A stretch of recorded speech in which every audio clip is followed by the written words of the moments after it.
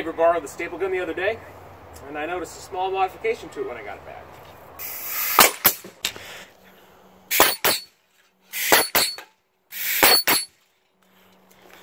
Pretty good penetration.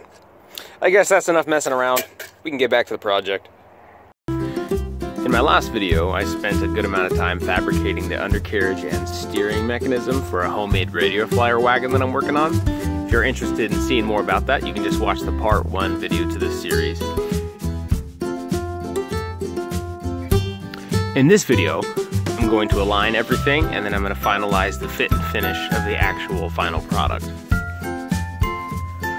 Off camera, I disassembled everything and I applied a coat of black spray paint, and then I reassembled everything. For the top deck, I started with 2 pieces of 1x, I think this is pine, and I ran them from front to back, and then I screwed down tongue and groove on top of that to finish out the deck.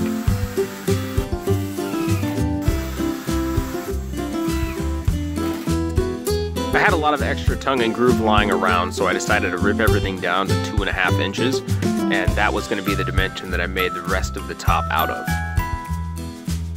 When attaching the uprights to the top deck, I used a framer square to ensure that I was attaching them perfectly perpendicular to the deck.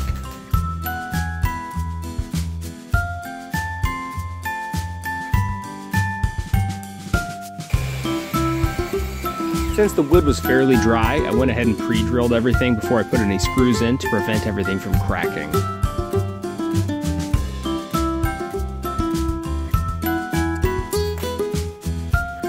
To achieve the angles and the look that I was going for, I took each individual piece and I scribed it up against the reference structure.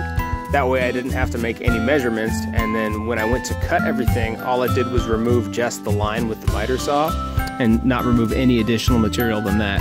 And then when I put everything together, everything fit nicely, and again, I didn't have to do any measurements to do that. It made everything a lot easier.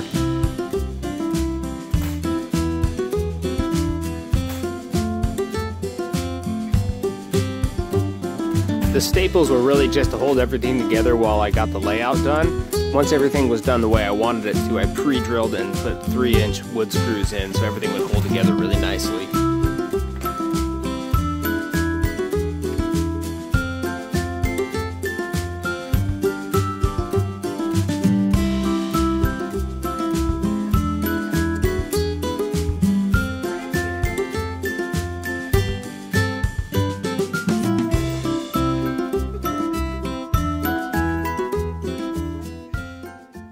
Well, when it's all said and done, it doesn't really look anything like a radio flyer wagon, but the cool thing is it's completely homemade.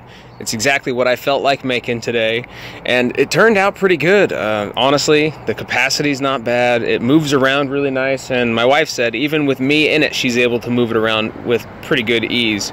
And that's really just because I decided to put halfway decent wheels on there with decent bearings.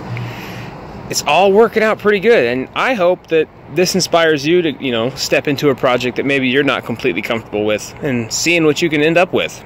Anyway, thanks for watching, guys. Have a good day.